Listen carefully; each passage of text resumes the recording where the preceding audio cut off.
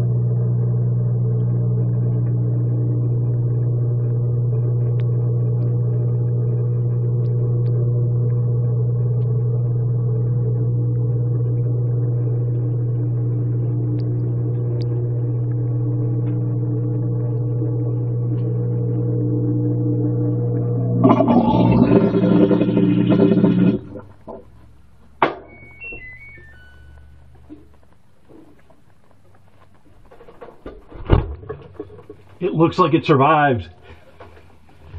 On a side note, the sticky mounts that come with the camera, very, very good. It didn't move at all.